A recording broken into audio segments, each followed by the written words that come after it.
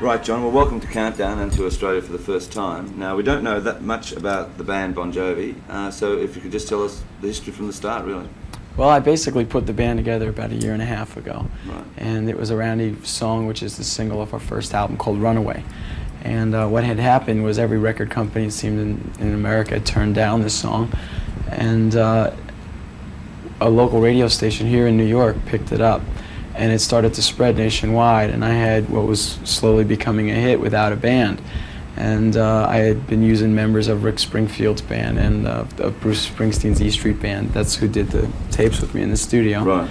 And it was time to put together a band. So I called up Dave Rashbaum, who was a keyboard player I played with through the years. And then the two of us started looking. I found then Alec John Such, our bass player, who led me to Tico Torres, who was with a band called Frankie and the Knockouts at the time. Right.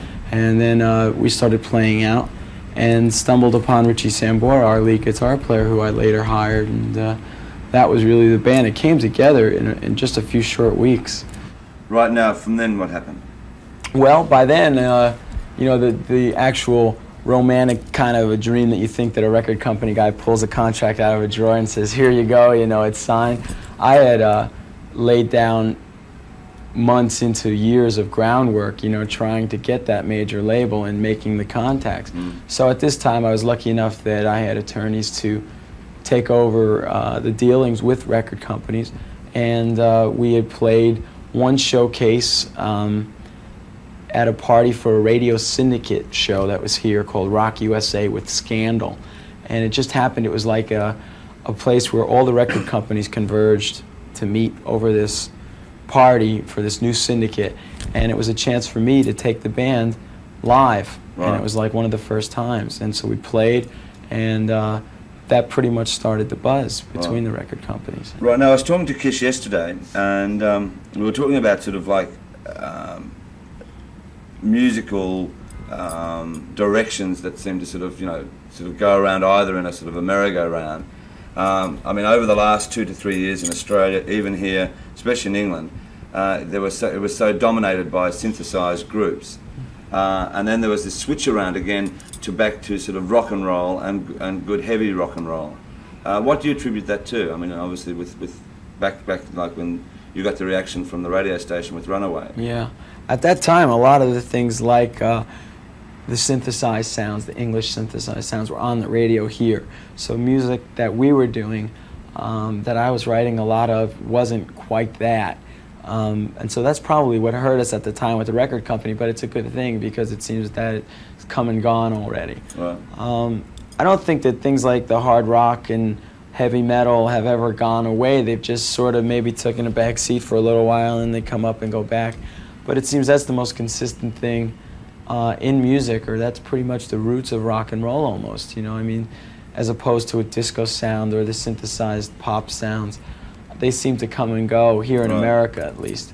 The kids like guitars, you know, and they like a lot of harmony, and they like the driving live sound, you know, as opposed to seeing maybe a synthesized band where if you were to see it live, you'd almost say, I should stay home and listen to the record because it's more exciting. I need personally, and I like our audiences to come to see us and to sweat as much as I sweat on the stage, you know, or if I can get them to sweat half as much as I do, I know I've had a successful show. Right. Because I find with a lot of those synthesized bands, you know, with a bottle of Perrier on the stage saying, well, this is wonderful, that's not what I'm all about, you know. Right. I personally feel that if I ever go to a show and am not involved, that I don't want to be there. You know, I'd rather sit home and watch it on MTV or whatever, you know, watching it at home, or just listening to the record and imagining that in your head that it would be better.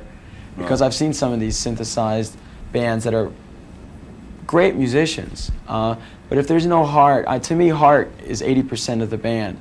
I mean, I would rather play with guys that are only 80% of the greatest musicians around, you know, as opposed to those amazing musicians who have no feel, who don't know that if I decide to take something off into a different direction, if I just decide to go off on a solo or something, my band knows that I'm going there. They all have that just natural rhythm of what's going on, like somebody like a Springsteen. He gets his audience so involved and he might go into one of his stories and start letting you know about that story. His band knows to follow him, as opposed to somebody who knows that it's verse, chorus, solo, verse, chorus, out. Right. You know, and then you say, oh, this is wonderful. I got my popcorn and my T-shirt. I'm going home now, you know. Yeah. And then, to me, heart is 80% of the whole thing. All right, well, we wish you luck. Thank you. We look forward to breaking in the charts in Australia and then coming down. I'd love to. You'd like that audience. All right. An AC/DC homegrown audience. All right. Wonderful. Thank you.